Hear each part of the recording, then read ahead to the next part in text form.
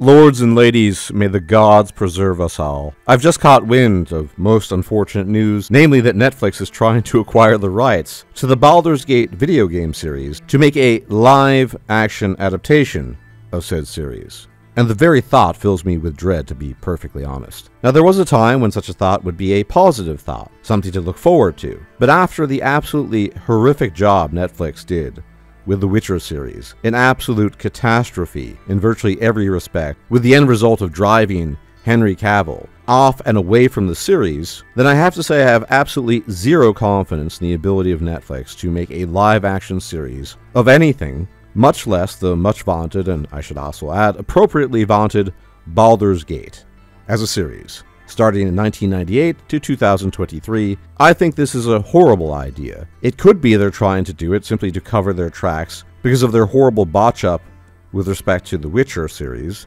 but it could just be they just want to do it anyway. And there are three primary obstacles here. The first obstacle is simple. They don't have a good track record. They do not have a good track record of handling fantasy, whether from a book, and we can now assume from a video game series, and turning it into good quality live action. And the second point to make is that live action, over the years, has become, let's be perfectly honest, a little bit wanting.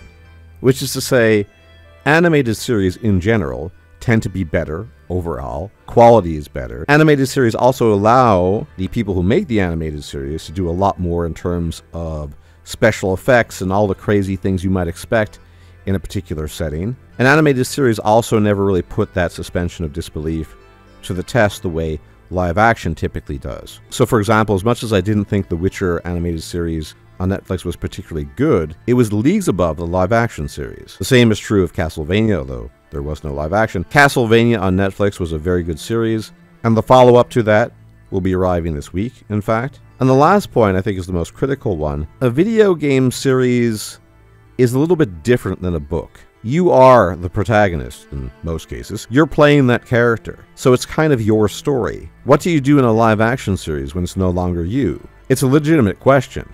And for this reason, and all the other reasons that I've mentioned, I just don't think they can pull it off. I think if they follow through with this, it will almost certainly be an unmitigated disaster. Am I certain of this? No. But I think it's very, very, very probable.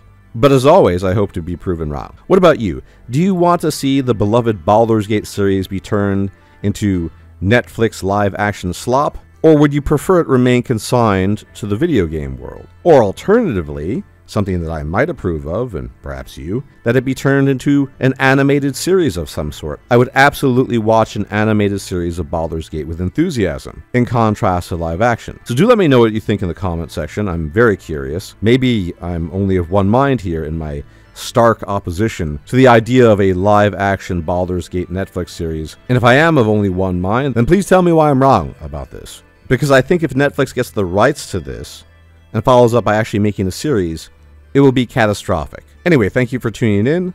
Really appreciate it. Do leave a like if you like the video, subscribe if you like my content, and I will check you out next time. Take care.